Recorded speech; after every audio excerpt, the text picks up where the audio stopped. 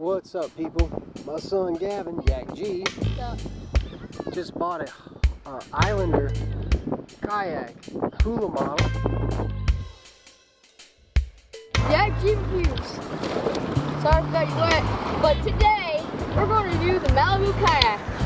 The Islander kayak. The Islander. Sorry about that. The Islander kayak. It was $160 from a pawn shop, and I loved it. So it's called the Islander Hula, and it's fun. Not only you can fish in it, you can actually surf. Okay, now I'm trying out the hula, the Islander. It's a little bit of a wet ride. Turns on a dime. Yeah. It's real turning. No tracking at all. It's more of a surfing, I gotta tell you that already. It turns with every, I mean, it didn't sweep around.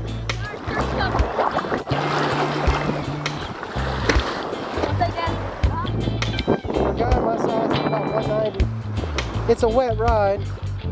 I think I can fish out of it in the calm canals at night. That's all I want for. Because for a guy my size, you gotta take on water.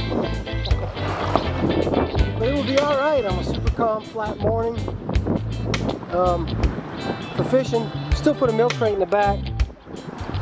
And I'd sit side saddle up on this hump like I am. Probably do it. Gavin's gonna have a whole lot of fun surfing. I think he'll be able to fish out of it pretty easily.